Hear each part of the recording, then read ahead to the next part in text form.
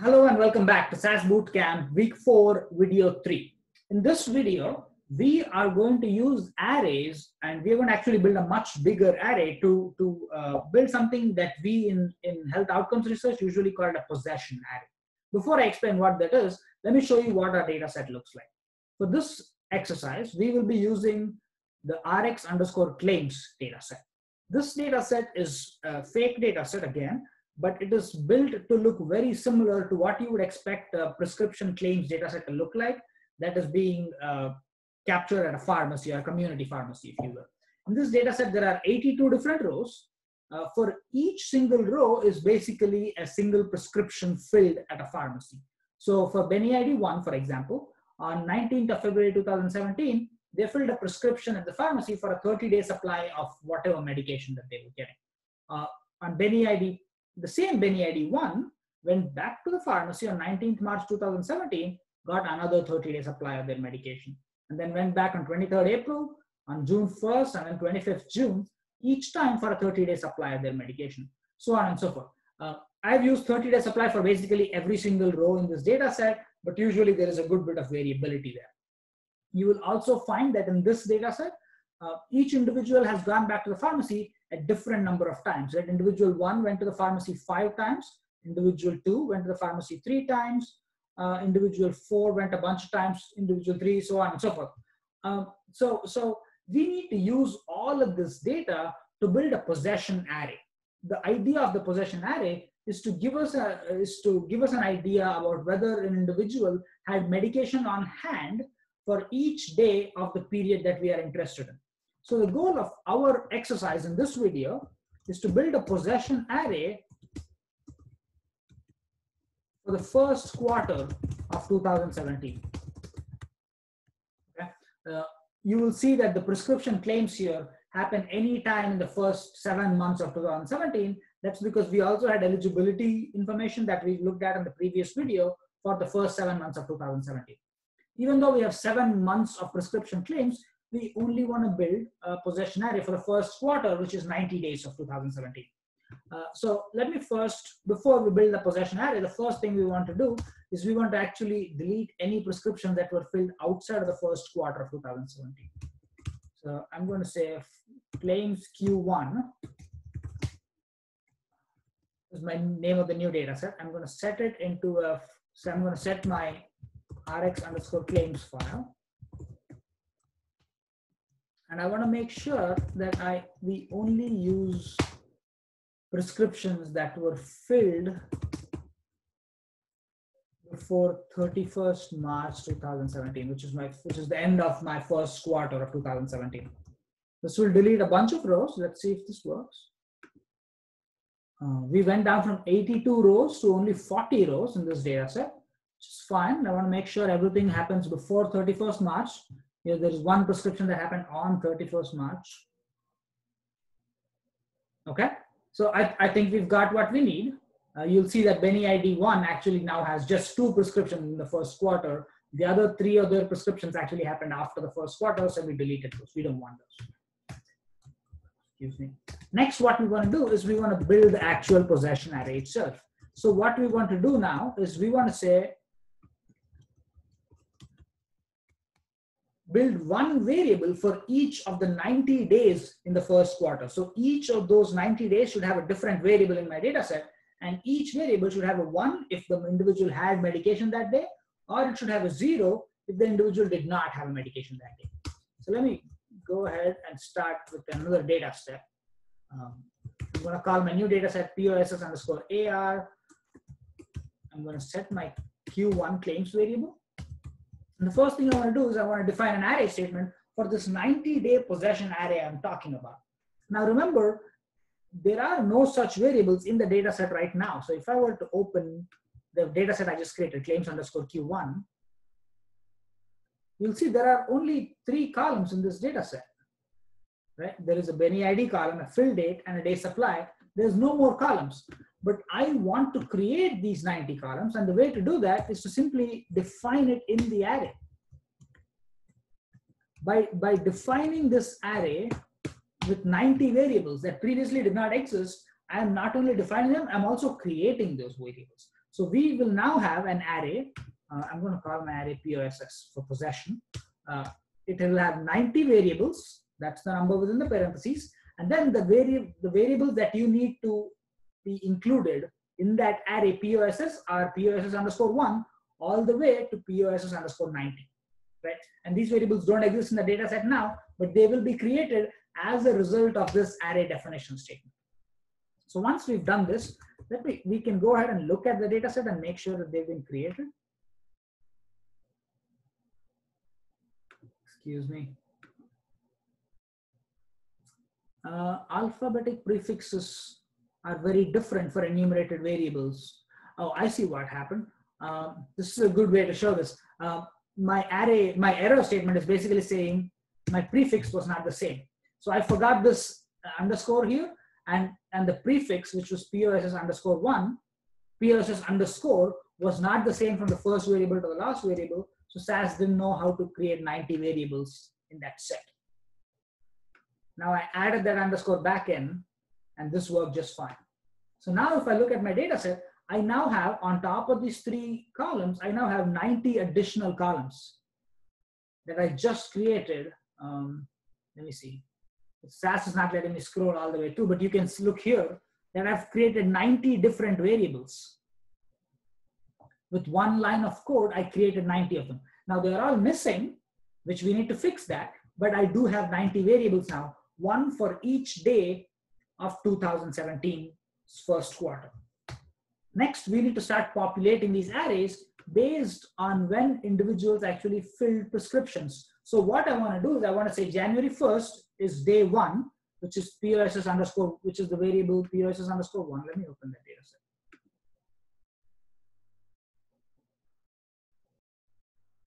So if an individual filled a prescription on January 1st, right? If they have a prescription on January 1st, then I want POSS underscore 1 to be set to the value 1 and not missing.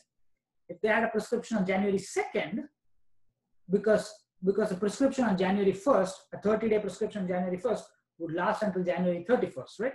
So then I want ones from POSS 1 to POSS 2 to POSS 3 to POSS 4 all the way up to POSS 30. And then if they had another prescription, then I want ones again in the next columns. So each variable corresponds to a certain date. But you will see that the variable names and their positions in the array are not the same numbers as the dates themselves. So first thing I need to do if I want to build a possession array is I need to translate these 2 languages. So let me write this code up, and then you will see what I mean by this. So first thing I want to do is I want to translate the date the prescription was filled. So I want to say first underscore day equals fill date, which is the variable in my data set, minus 01 January 2017 D plus 1. Okay, and then last day equals fill date plus day supply. So what I'm doing here is I'm basically converting fill date, which is a date variable, into a numeric variable going from 1 through 90 to tell me which date of my 90-day possession array I'm actually thinking about. So let me run this, and we can look at that data set also. We can look at that variable also, and then we can see if it makes sense. I'm going to comment out my array statement because I don't want to be looking through 90 different columns just to get at that first underscore day variable. Okay, so you'll see here what this is doing now is this is translating the 19th February 2017 variable to a number between 0 and 90, which is the language of my array, if you will, right? Because my array has position numbers for each variable, for each of those 90 variables. So 19th February is the 50th day in the first quarter of 2017, which corresponds to the 50th position of my 90-day possession array. So 15th January, for example, is the 15th day, right? So we want to translate in from this language, which is looking at dates, right? Which is looking at dates, and we want to translate it into the first day variable, which is basically a number that goes from 1 to 90, because we want to use this first day variable in my array counter as opposed to the fill date. Using the fill date in the array counter doesn't make a lot of sense, so we have to do this translation before we can build a possession array.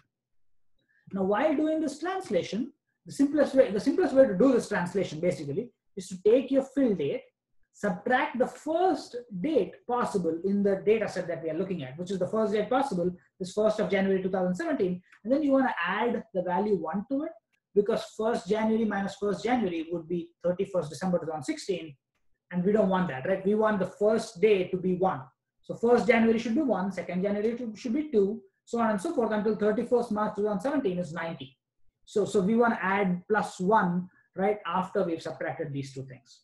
Now the last day variable is basically telling me that if an individual filled a prescription today, how long do they have that prescription for? If somebody is taking their prescriptions 1 per every single day, then a 30-day prescription supply should last the fill date plus 30 days, right? I have a typo here, I just saw that.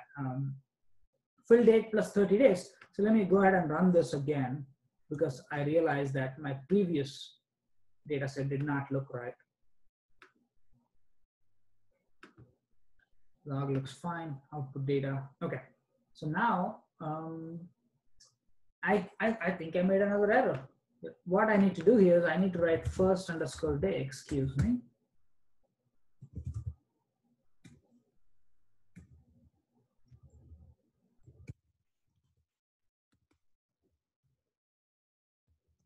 Okay.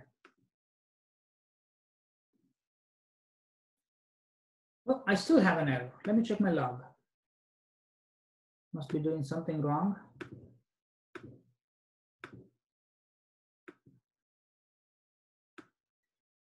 I don't think it, oh, I've got another typo. Typos today. Okay, log looks fine. Output. All right, so let's look at this row, right? So 15 January 2017 is the 15th day in the quarter of the first quarter of 2017. And if somebody filled their prescription on that day for 30 days, then their prescription will last until the 45th day of this quarter. So first day is 15, 45th day is, so first day of the prescription is 15, last day of the prescription is 45, and I want to now use these two variables to tell me which of my 90 variables in my 90-day possession array needs to be populated with a 1 as opposed to a 0, right? So let's go ahead and write that code. And there are a couple different ways to do this too. Let's first use the straightforward way. So I'll write a do loop that goes through 90 different variables. So I'll say do I equals 1 to 90, end statement. And then I will say if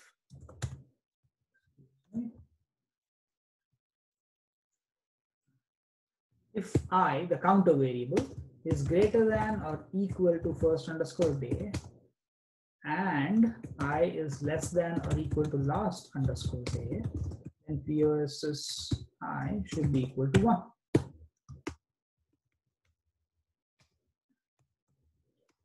POSS I equal to 0. So what this is saying is that run this loop 90 different times. For each row in this data set, run 90 loops. And for each loop, you'll have a counter variable, which goes from 1 through 90. And you will check to see if that counter variable is greater than the first date, which is the variable we created based on the fill date, translated into a number from 1 to 90, right? So if I is greater than first day, and if I is less than last day, then the possession I, which means go back to that 90-day array, and then pull the variable based on the position of this counter variable value, and then set that variable to be equal to a 1. And if it is not, if this condition is not met, if I is not greater than first day or less than last day, then just set it to 0.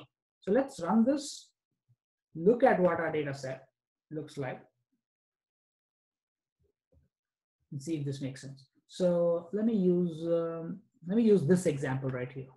So this particular person filled their prescription on 4th January 2017 for 30 days. So for them, remember POSS 1, which is actually January 1st, should be 0. Right? They didn't have a prescription on 1st January. On 2nd January, they still didn't have a prescription. 3rd January, they did not have a prescription. On 4th January, they did have a prescription, right? So POSS 4 is now a 1. On 5th, they did, because that was the 30-day prescription. It lasts from January 4th to whatever 30 days after January 4th is, which I think should be 3rd of February, right? But it should be the day 34, right? So they will continue to have ones from POSS underscore 4 to POSS 34, which if I can add those columns in here to show you guys. SAS Studio does not let you look at every single column at once because the browser can get overwhelmed if you do that. Yeah, row number 16. So we had zeros up until POSS 3. POSS 4, we start having these ones. And they go all the way up to POSS 34. POSS 35 is back to a 0. And the reason that is working is because we took the date the prescription was filled, the fill date variable, and we converted it first to a 1 through 90 language. We translated it using this simple formula where we subtracted the date the prescription was filled from the first date of the year. And then we added 1 to make the numbering correct. And then we created a last day variable based on how long they had that prescription. So we added 30 to it. And then as long as the counter variable of our do loop, which goes from 1 to 90, happens to be between the first day and the last day, we change the possession, we change the POSS underscore whatever corresponding variable was from that array to a 1, right? So this counter variable value here tells you what position in that array you need to refer to and then change that value to a 1. So we've basically now, with very few lines of code, created 90 days of created a 90-day possession array where for each day we can look at the values of 0 and 1 to know if an individual had a prescription or if they did not have a prescription. Now, when creating a possession array, you need to be careful about a couple of different things. The first one is that some people, if you're looking at a 90-day period that you're building a possession array for, some people may have gotten a prescription on the very last day, on the 90th day, or maybe they got a prescription in the last 10 days, maybe they got a prescription on the 80th or the 85th day, and that is actually going to, that's actually a 30-day prescription. So maybe their prescription lasts well beyond that 90-day period.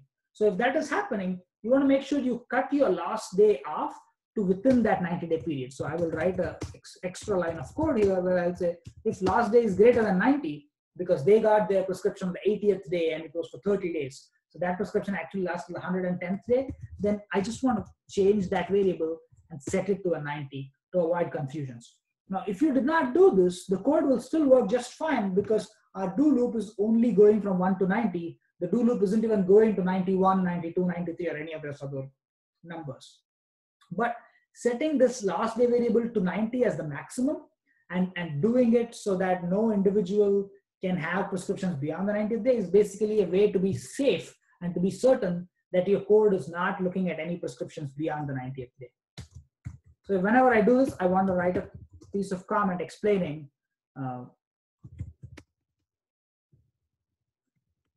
what I'm doing. And this line of code will simply let you build that possession array. Why are we interested in building possession arrays? Possession arrays are a really, really useful tool within health outcomes research when working with prescription claims data, because we want to often understand how adherent an individual is to their medication, right? If an individual is taking medication, we want to make sure that they have medication on hand in order to be able to take it every single day. And being adherent to medication is how medication works, right? And checking if they have medication on hand or not, using possession arrays and using this thing that we call proportion of days covered or PDC is a really, really important way to accomplish that. So what I've basically shown you is the first step in building a PDC or checking medication adherence for a certain individual. Before I wrap this video up, I want to demonstrate that there is actually another way to build this possession array, right? Instead of doing I equals 1 to 90, I can actually do a different do loop where I can say do I equals first underscore day, last underscore day. And within this loop, I can just say POSS I equals 1. So here what I'm doing is I'm actually building a do loop that only goes from whatever the first day variable is to the last day variable. Because when you're writing a do loop, that counter variable can go from hard numbers like 1 to 90 for every single row. But if you don't want to run 90 loops for every single row, one way to save processing time is to tell that do loop how many loops to run based on other variables that are already in your data set.